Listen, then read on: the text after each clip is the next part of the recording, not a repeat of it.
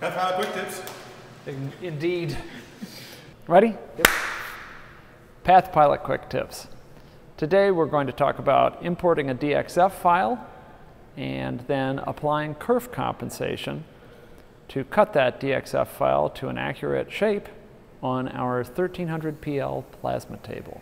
A plasma cutter works by using a jet of ionized gas to cut through metal.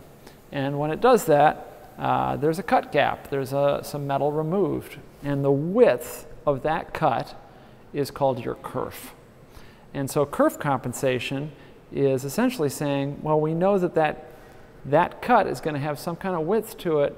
Maybe we want to move it over so either the inside piece that we're keeping, if we're cutting around the outside of a piece, or perhaps the outside piece that we're keeping, if we're cutting an ID feature, is the correct shape. So in general, people talk about either inside or outside kerf compensation. And the idea of kerf compensation is to offset the tool's path to get the shape that you really want, a nice accurate shape.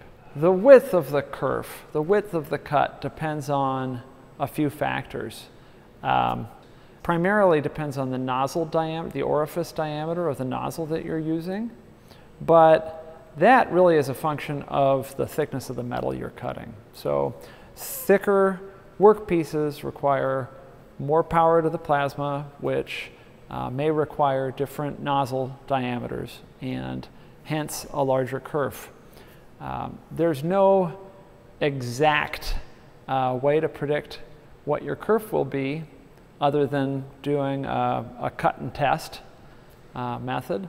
But the folks at Hypertherm will tell you that a good rule of thumb is that your kerf will be about 1.5 times the size of your orifice diameter. So a 50 thousandths orifice will have a 75 thousandths kerf, approximately.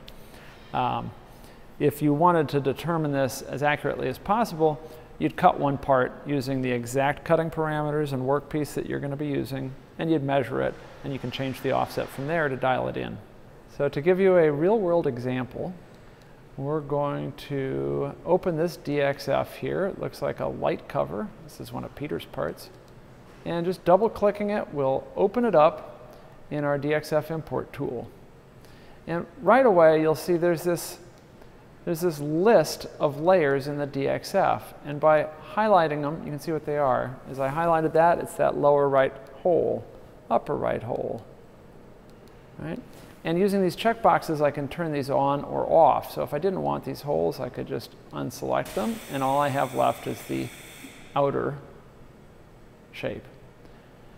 You can apply kerf compensation either to the outside of this shape, and here you'll see that I do have a tool diameter entered, and the purple is telling me the actual cut is going to be just outside of the shape, or you can apply it to the inside. And the amount of that offset is determined by the tool we're using. So here I have tool 1, and if I go to the offsets page, tool 1 has a kerf diameter of 100 thou. So perhaps we think that's a bit aggressive. I could type in 75 thou.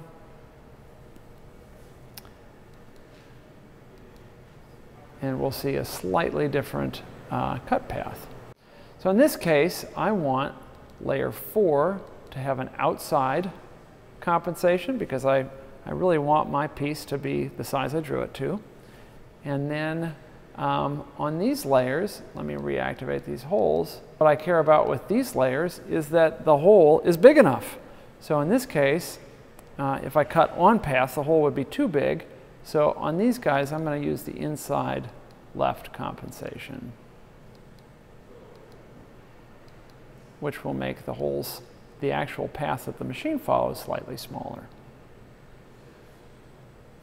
We can go ahead and post this to file.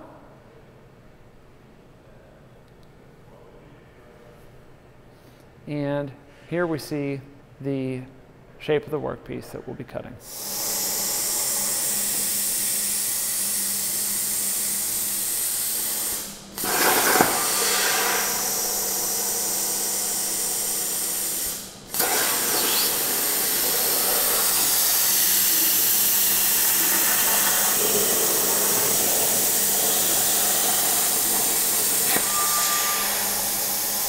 So to summarize, any cut on a plasma table is going to have a kerf of some kind, and if part accuracy is important, if you're not making art but instead making something that's got to fit together, you'll want to compensate for that kerf. It's pretty easy to do that in the PathPilot software by selecting the layer you want to comp the kerf on and then choosing inside or outside kerf, and then you do that for each layer that you want to comp, and then you go ahead and post that to G-code and your part should be ready to go. Thank you so much for watching. I hope you found this informative.